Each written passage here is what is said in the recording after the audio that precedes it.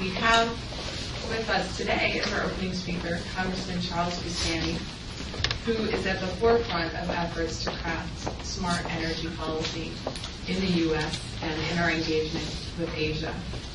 Many of you already know and admire Congressman Boustany from his work as the co-chair of the U.S.-China Working Group, which has led efforts in Congress to deepen understanding of China and facilitate informed conversations about how to best engage with China as a rising power. If you're from Lafayette, Louisiana, you may also know him as Doc, or Dr. Vu, where he ran a medical practice for 14 years before he was elected to Congress in 2004. His duties in Congress include membership in the House Ways and Means Committee, where he's championed a free trade agenda, including important new initiatives such as the Trans-Pacific Partnership Agreement. His district also plays a very important role in the U.S. energy economy, and Congressman Boustany recently joined 34 other legislators in urging Energy Secretary Stephen Chu to speed up the approval process for construction of LNG export facilities to help meet growing demand in Asia and also improve the U.S. balance of trade. He has a very keen understanding and interest in foreign policy and the central role that energy policy plays in supporting healthy and secure economies. And I look forward to his remarks. Please join me in welcoming Congressman Charles Boustany. Well, Meredith, thank you for the very kind introduction. And let me say thank you to NVR and Woodrow Wilson Center for the invitation to be here with you today. And I want to thank both institutions for the outstanding work by scholars that really helps inform policymakers as we move forward. I stand before all of you experts with some degree of trepidation as I come here to speak about energy security and the rising demand in Asia, issues which all of you, I'm sure, know much more about these things than I do, but I think we have to have this dialogue between scholars and policymakers if we're going to bridge the gap and actually solve some of these problems. First of all, I want to give you a congressman's perspective. I'm not going to come here before you to say I'm speaking for Congress in general, but I think lending my perspective will give you some insights into some of the issues, some of the challenges we have in Congress as we try to deal with energy security issues. First, I think the term energy independence is a term or policy objective that you frequently hear in Congress and certainly amongst the public. And I personally don't think it's a realistic or useful starting point to talk about energy policy. And it's not useful for policymakers as we try to craft policy going forward. And I firmly believe that it's really another form or manifestation of isolationism, in effect. And we have a long way to go, I believe, in convincing the American public, convincing other members of Congress, that we have to step back from that kind of a concept and work from a realistic definition of energy security that it's integrated into a broader strategy for the United States.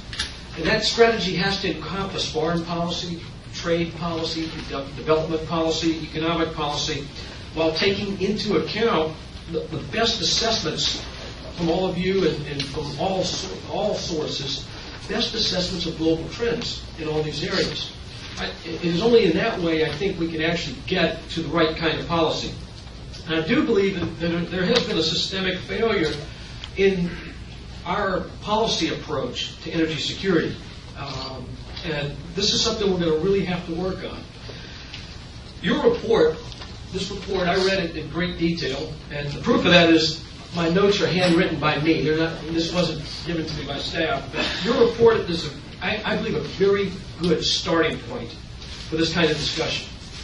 And the challenge is taking the broad policy concepts, the objectives that you've laid out in this report, and bridging the gap that exists between those objectives and actually policy implementation.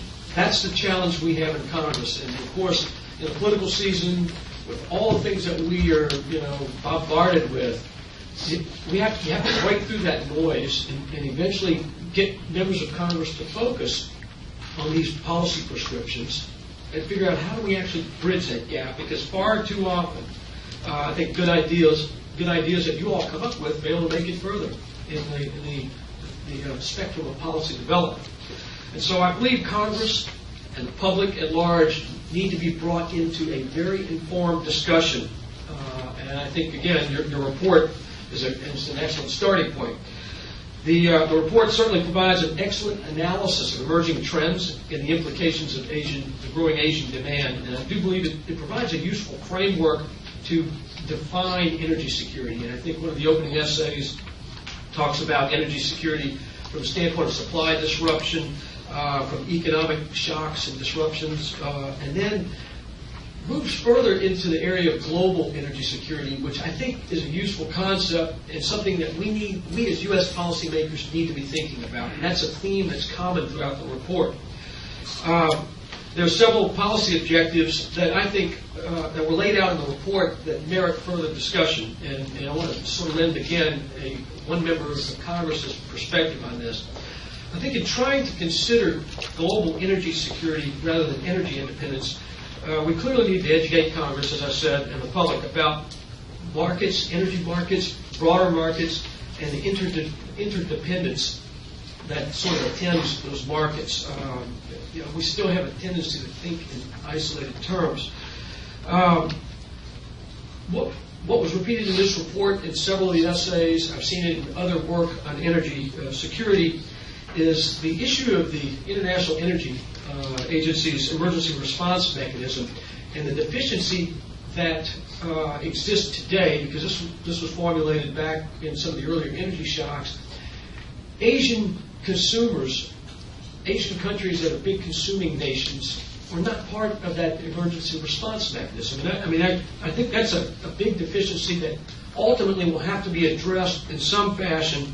And we're going to clearly, from a diplomatic standpoint, economic diplomacy and so forth, we have to come up with imaginative ways to bring China into this. And I've had conversations with some of the Chinese leaders about this, and they'll say, well, we're not part of the OECD, we don't want to do that.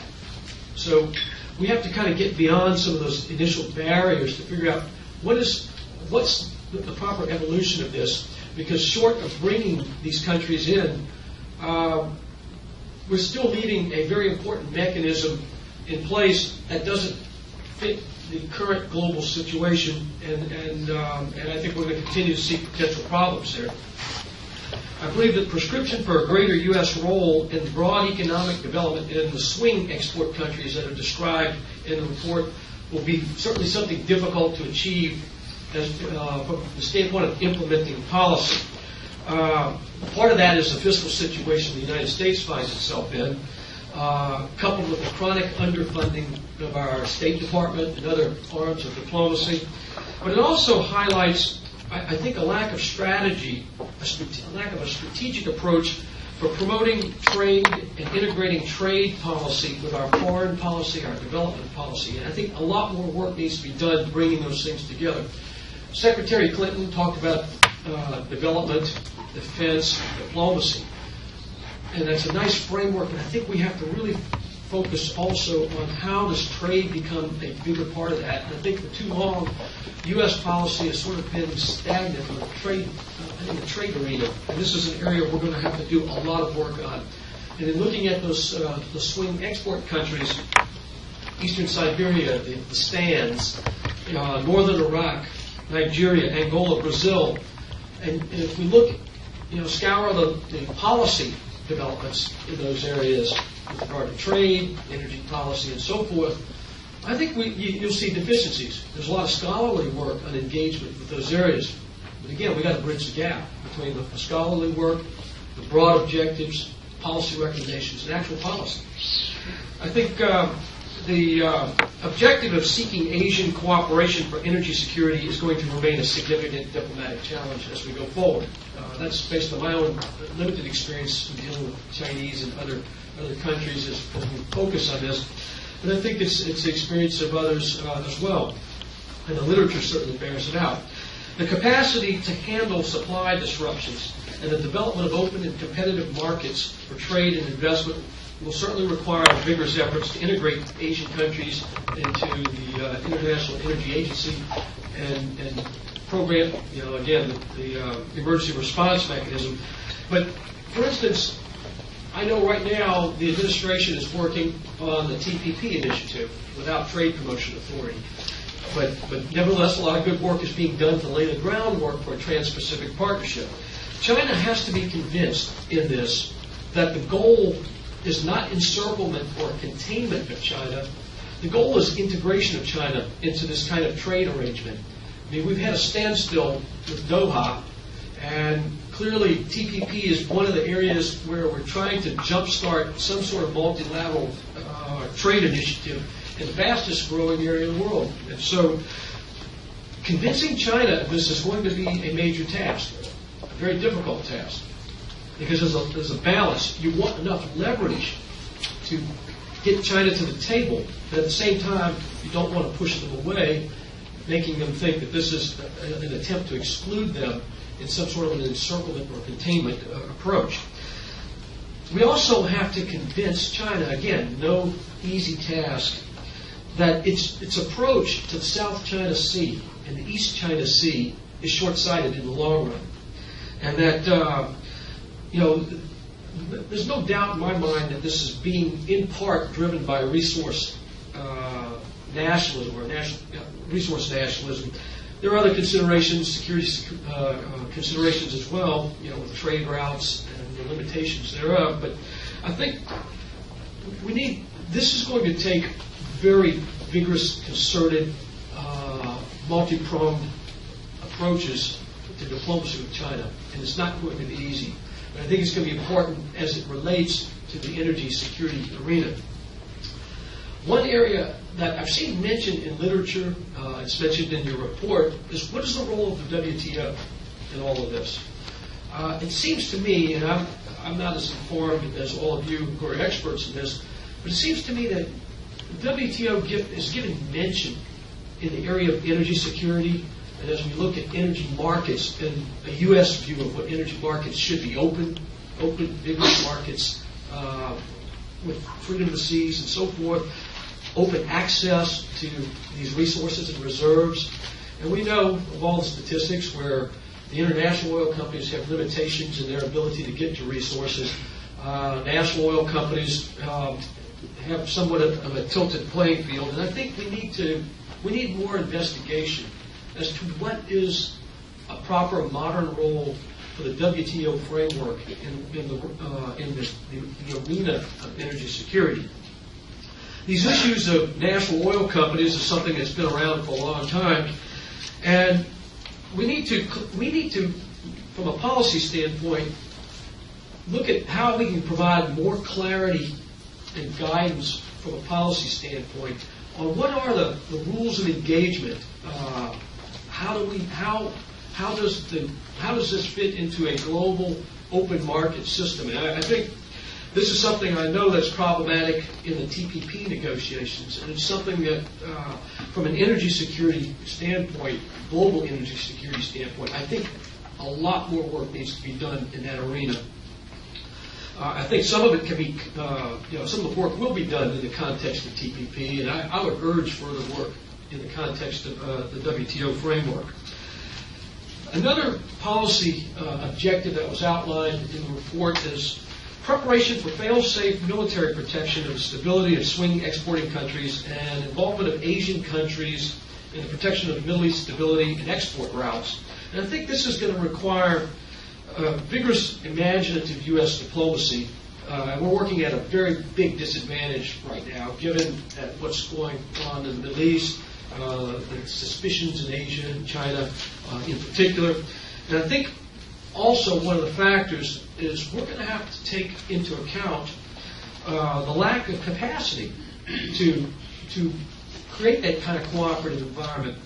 We all know of what China is doing to try to build its navy, India, and so forth, but there's still a significant lack of capacity. And then, even with the capacity development, you have a trust deficit.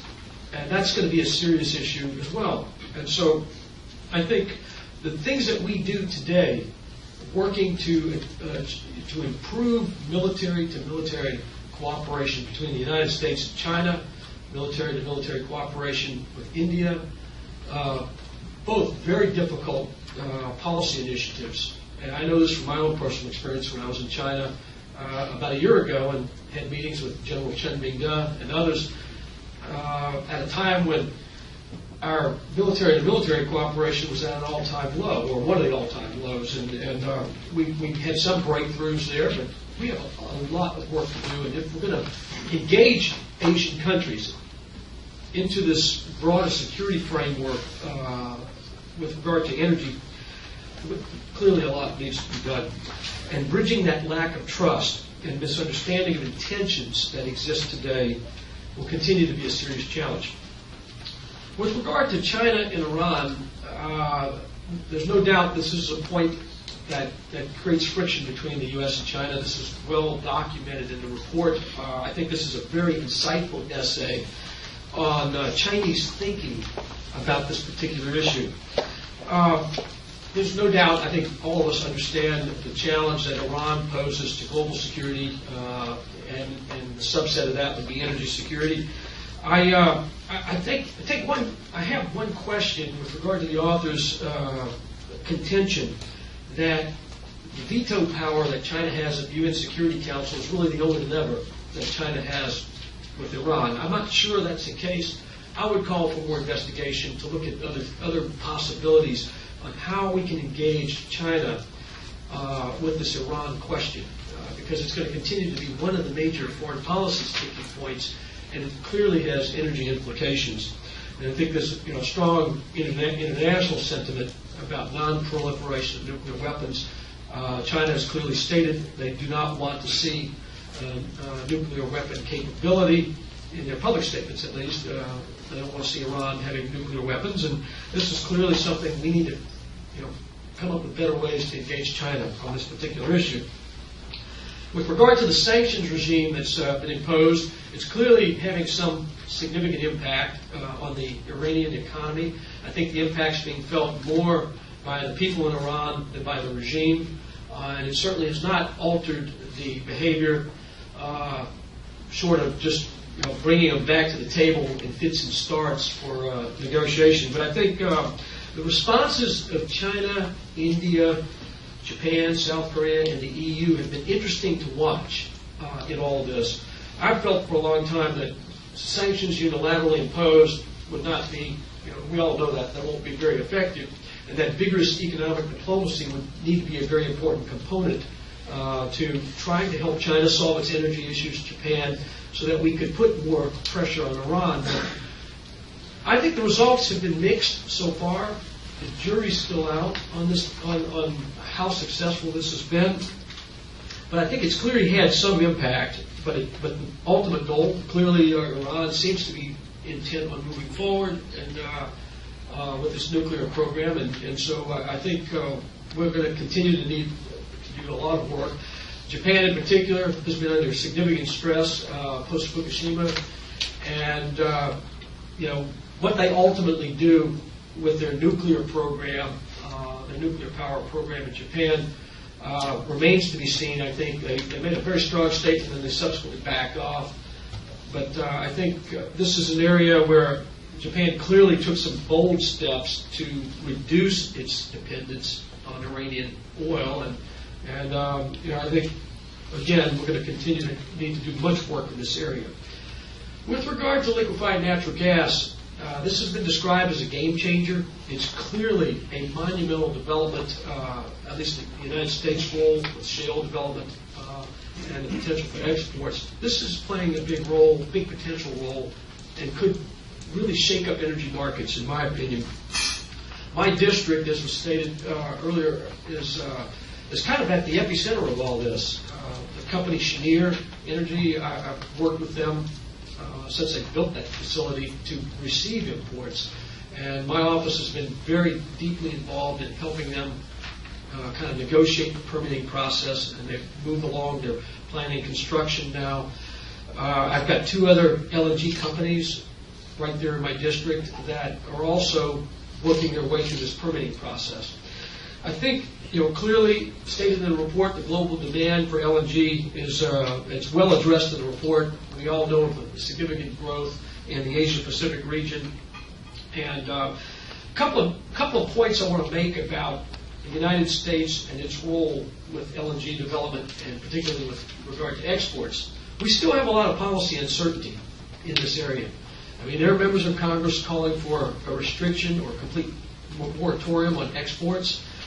There are divisions within our own economy with regard to public opinion about whether this is a smart thing to do. The chemical industry, for instance, they want to make sure that we retain that natural gas in this country and use it to, as input for our feedstock for chemicals and petrochemicals that we could then export. There's discussion about using natural gas as a part of a bridging strategy or transition strategy in the transportation area. These are all important developments. I think it's too early to tell what happens. Of course, all the concern for the U.S. is what would be the impact on prices. We've seen a great deal of volatility in the U.S. in the past with regard to volatility in natural gas prices. But I think my sense is that with the right balance of policy, you'll see a slight uptick in the cost of production of natural gas, well, not necessarily the cost of production, but the actual price signal for natural gas. Right now it's low. It's $2 to $3 per million BTUs, and that's actually too low to promote drilling. I'm hearing from a lot of companies are saying, well, we're just sort of holding off right now. So we have to look at how to get price stability where it's not too low and yet not too high. But the interesting development has been a decoupling of natural gas prices in the United States from oil prices, which creates a major arbitrage opportunity for the United States. So the key questions here are policy uncertainty as to what direction we go with regard to exports. Secondly, the need for infrastructure development and maintenance of infrastructure to allow for those exports. And I can give you an example. In my district, we have dredging problems on the ship channel where these tankers will have to come in and go. And without solving that problem, and I've got legislation I've tried